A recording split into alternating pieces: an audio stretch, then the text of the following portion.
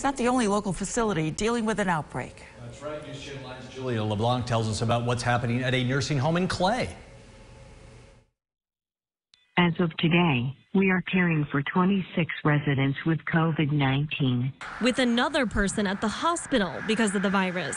Elderwood at Liverpool sending out this automated message to families as they deal with the COVID outbreak, which hasn't let up since it started on November 12th.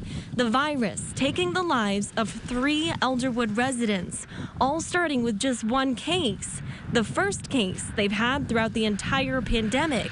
In the last 3 weeks, 17 staff members have also tested positive for COVID-19.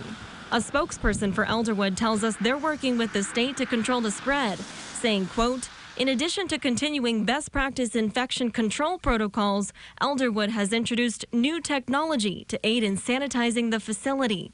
In the meantime, they're doing what they can to stay fully staffed, shifting people around to fill the gaps. Please know that the care of our residents is our first priority. Elderwood is proactively testing its staff members and residents twice a week.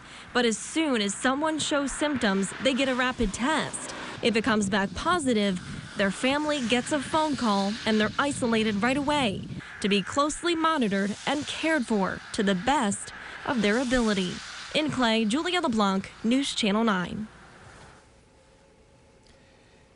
And here's a look at cases in nursing home in a couple of other counties. Wayne County reporting 31 active cases. Madison County reporting 20. Oswego County has 61 active cases in residents of an adult care facility, nursing home, group home, or assisted living.